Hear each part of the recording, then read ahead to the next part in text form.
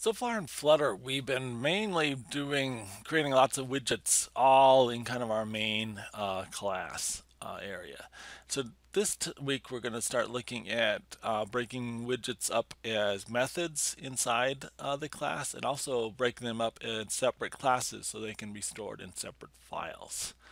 So the first thing we're going to look at, and probably the easiest thing to do, is just take a widget, a whole hierarchy of widgets, and break it off into a method in the same class. So then the general method of this, or kind of template of this, is just like we declare any method. We just declare a method's name with parameters if we need any, but often we may not have any, and then brackets here.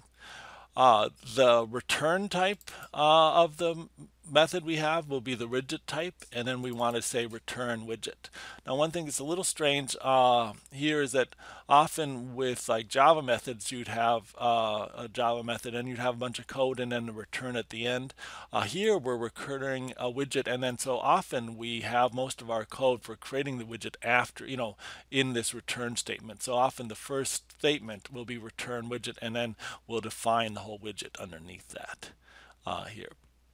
Now, it's possible to do this automatically with some shortcuts. We'll look at some code here and we'll say refactor, and then we'll say extract a widget. So I'm going to jump into this, the tip calculation example we did earlier in the class here. Let's see. So I'm going to open this up, find the main Dart file here.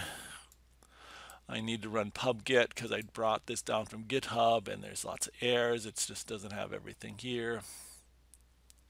Okay, so now we've got everything here. And again, remember this whole part, we have our main, we have our stateless widget. Then that creates a stateful widget, and inside that we have a state class where we have our actual widget. So this is our build where we're building our main widget here. One thing that's sometimes useful with these long widgets is to look at the Flutter outline here. And again, it may take a sec to build that, but that will show this outline of this widget here, widget tree for us. So again, this shows the whole widget, the main app, my home page, and the state. So again, we can actually then kind of close these off. We're not going to be working with those, and then we'll just be working here. It shows our variables we have, our main build widget, the scaffold, the app bar, the center widget, which is the main body of this widget here, the columns, and again, you can view through. So sometimes it's easier to see this outline rather than going through all the code here. So what were we going to do here? I think we're going to pull out this. There's a switch for good service or not for this. So we're going to look at that here. So there's a switch here for good service. There's a row where we say the text good service, and then we have a switch, and then we have some code inside that good service. Here. Now, this uses a number of variables inside our code, so it's a good candidate for a method rather than a separate class, because it's tied it has a lot of ties to these variables in this up here. So I'm going to go to this row here, actually to start with that row, I think, that whole section here down to here. And I'm just going to say right click, refactor, and again, there's extract a method or extract to a Flutter widget. This is a whole new class, so we'll be doing that later. But for now, we're just going to extract this to a method, and we're going to give it some name. So again, this is a good service switch or something like that. Give it some name, and we're going to refactor it, and so that'll replace all that code with a simple call to a method, and then down below it moved all that code down here for us.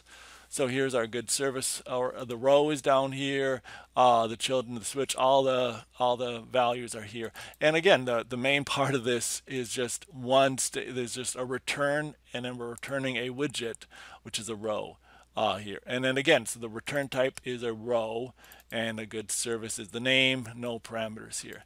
Now, one thing's really nice about these using methods is that, again, you can access all these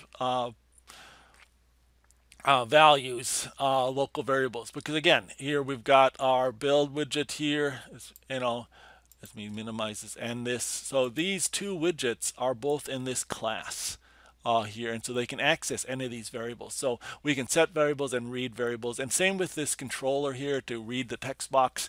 We have access to all of that stuff inside our methods. So this is a good way to break it up when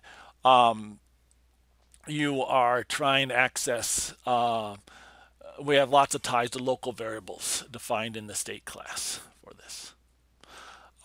So the next thing we're going to do is look at widgets as classes, break these into separate classes. And so this is good, but this only works when we have loosely coupled widgets. So again, widgets that are not tied closely to other widgets or other values. So it's kind of a whole separate kind of widget for our stuff, and it's hard. We can pass variables back and forth, but again, it's a little more complicated to do, so we want to minimize that for that. So here's how we do. We'll create a stateless widget class, class name, we'll say class and then the class name, and then it always will extend the stateless widget. We'll have a bracket here that'll go down, it'll mark the class going down to here. We declare a constructor, so that constructor has the same name as this. We pass in a one variable, the key, and that's passed to the stateless widget parent here. And again, if we want to pass in more values, parameters to this from the parent widget, we can add parameters to here. So that's how we do that. And then we have a build method that actually returns, and this is where we build our widget. So this is kind of our template here for this. So there's a couple ways of doing it. We can do refactor, extract widget, Flutter widget. So let's look at that here. So I'm just going to do, again, a part of this, the title widget here. So inside our widget, we have this title, and maybe we want this title to be more complicated and stuff. This just displays it. It's more like a heading, I guess, than the title of the widget. So I'm going to call this a heading here, and I'm going to break it. Again, it's not a great example, but again, one thing that's nice is it stands by itself pretty well here. So I'm going to go inside here and right click and do refactor extract to Flutter widget here. Now, just so you note that we could also be just doing it here. We could go over here and do extract widget, and that does the same thing. So you can do that right in the outline also. So I'm going to do here, refactor extract to widget, give it some name, and this will be, I'm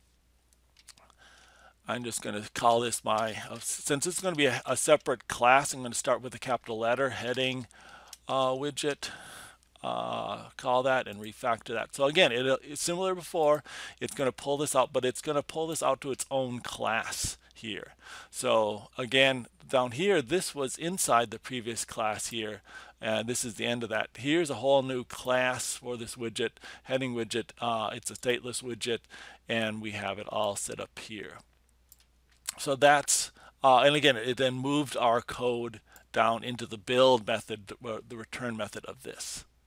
Now, one thing that's nice about this is then we can move this to its own file. So I can go up here in lib, I can say new Dart file and create a new Dart file. Now, here the file names I think have to be all lowercase in Dart and just underscores. So I'm just going to call this heading widget. And unlike Java, the file name doesn't have to match the class name. I'm going to add that to GitHub, and I'm going to cut this all out of here and put this in here.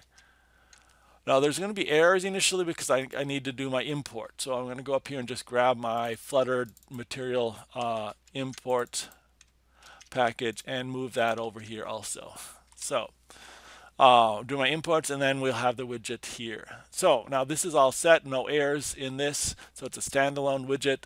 Again, we're not accessing any of the properties or any of the variables in the other widget class here. And then, so here's our class here, but we will have an error. Oops, I put in a breakpoint accidentally here, where it's trying to call the heading widget and it's not finding it. And the reason is it's not imported. So I can just do the import, or actually usually when I do this, I just add the import. So I'm just doing import in the name of that file there. So those are my two imports. So now once I have that import here, I can access that. Of course, we don't have to do the import if it's just a method. So this good service switch is here, that's fine. But this text field, this heading widget, we do.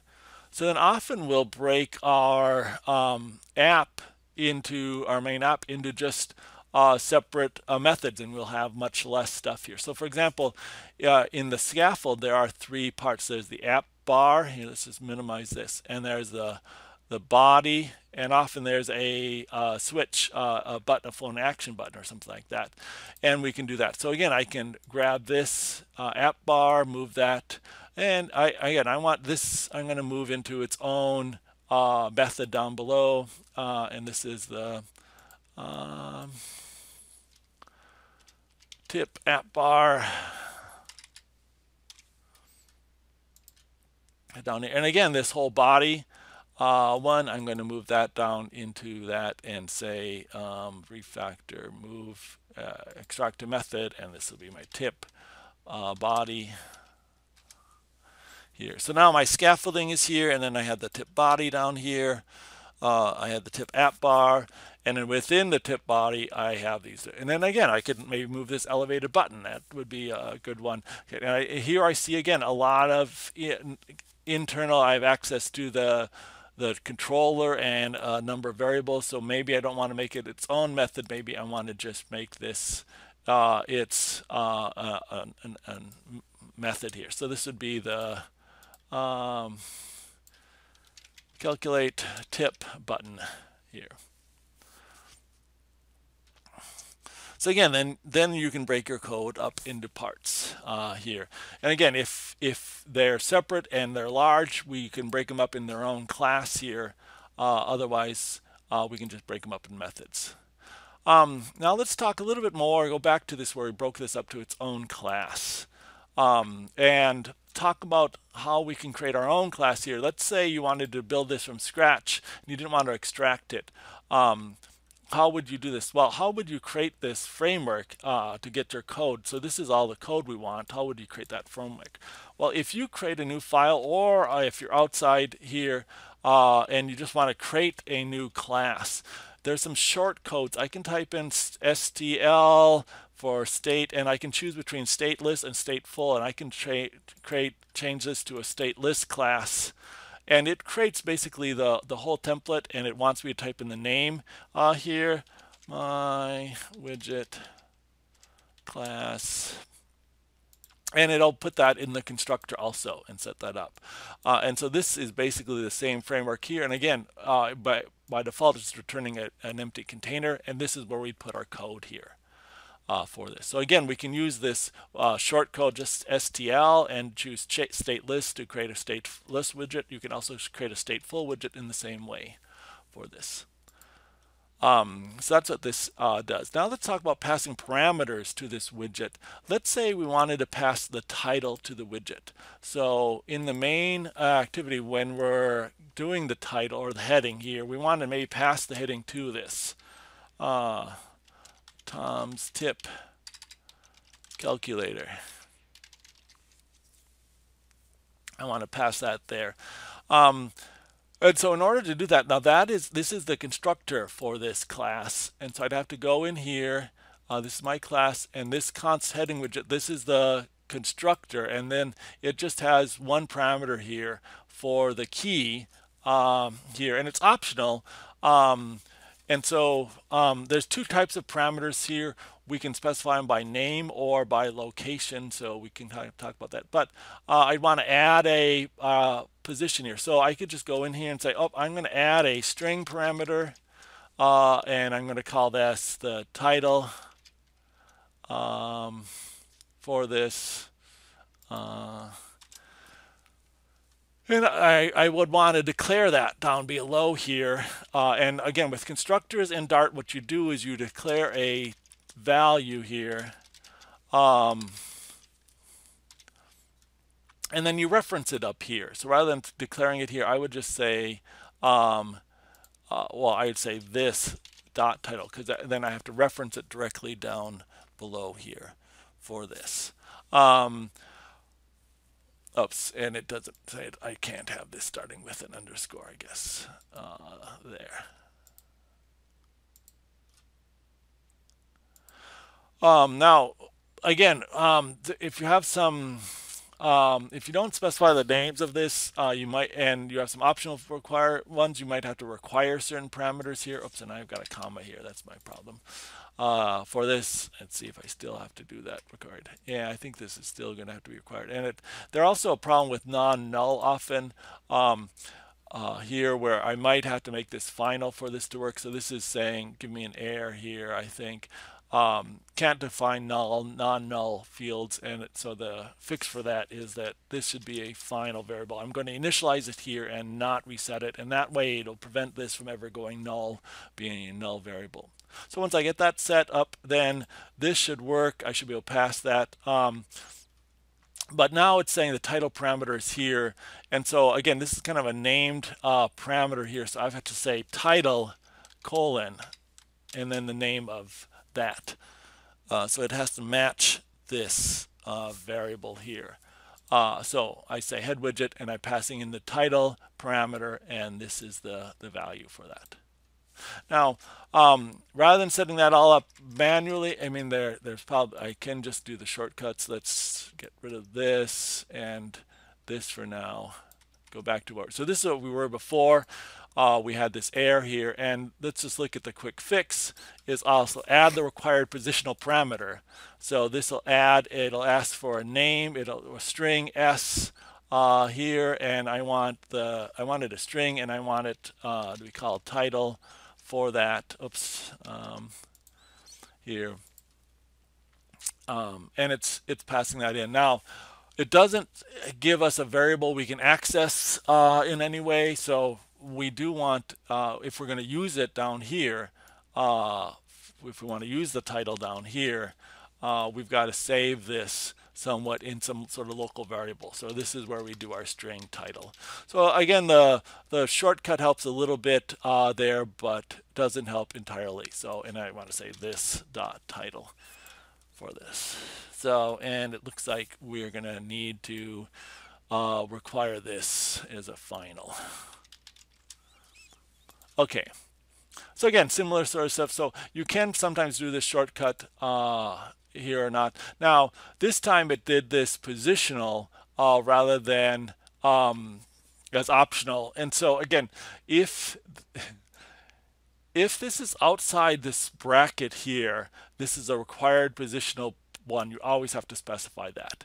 If you're declaring parameters inside the curly bracket, there are generally can be required or not, and are more flexible, and they have to have names tied to them. So notice it, since I just declared the parameter outside the curly brackets here, I didn't have to specify title here. So again, there's some different ways. I'm not going to go into too much on Dart how we pass in parameters, but just know that there are two main ways of passing parameters: by position, which we define it here, or when we're inside here, by a key, a name, a key value kind of pair. We specify the name and then the value for that. So that's how we can pass information to our classes for this. Last thing we want to look at is making this a stateful widget. So if we're updating the screen in some ways for this, this is a stateless widget. We can't update the screen here. So if we did, we would want to change this. So there's a couple ways of doing this. One is I can just right click on that. I can show refactor. No, I guess it's on show context. I can say convert to a stateful widget. So again, right now this is one class with a build method. And when we go to a stateful widget, it'll have two classes, the widget class and the state class. So if I right click on there and go show context, convert to a stateful widget, it's broken this now up into two classes. So the first class is my stateful widget here with my parameters here. And it calls the create state to create my state, and then the second class is the actual state class where we have our build method and we have our actual widgets here. So now we can do update state and things like that. Now one thing's different here is now our parameter we passed in is up here in this widget class, and we are down here. And so here we can't just say like this dot title, but we can access the parent widget class from within the state. We just have to say widget dot title. So widget, by adding that, will go up and grab any information from the widget class that this state is part of. So we can pass in parameters the same way here and do it that way. Now again, if you're doing a shortcut key for that, there's a lot of code. So if you type STLF, that'll be stateful or STFull, and if you do that short code, it creates again this, and I can type in my class name here, whatever your class is called, and it actually does it in a number. You can see it's changing this in 4 places. This class, in the constructor, in this variable, or this class down here, which is the state corresponding to that. It changed all those. So here it creates, again, our stateful widget class with our constructor, and then we call get state or create state, and then we have our state class down here, and then a build method, and this is where you'd actually put the code. So again, you can generate all this code quickly with these short codes by just typing in st and either stateless or stateful, whichever one we want for that. Okay, so that's the general process for creating widgets and that sort of stuff. We'll look at some ways it's harder to move information back from this. Sometimes you have to create a listener, or if you're popping or creating a new kind of window, you can return information sometimes from that. And we'll look at one version of that when we do the weekly exercise, the learning activity. So, okay.